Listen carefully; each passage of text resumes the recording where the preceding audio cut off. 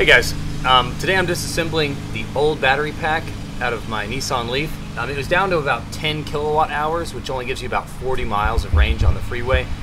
And I'm taking these modules and turning them into stationary storage in my Powerwall.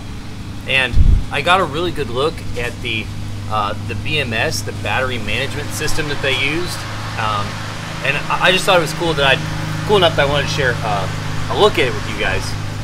So the way they have every battery in this pack connected is you can see it goes from the positive on this battery to the negative one here.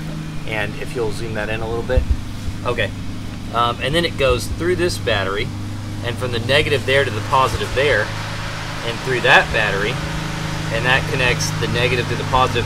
And they basically just string these little, each one of these batteries is 2 cells that's 3.7 volts.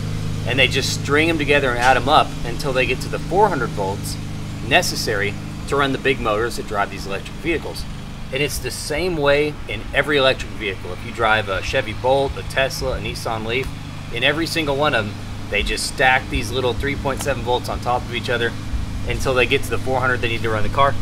Then it's kind of cool to see how Nissan strung all the little wires through here, and they all feed back to what certainly looks like your 96S BMS that sits on the side of the pack here, and make sure that the voltage in all these cells stays the same as they charge and discharge.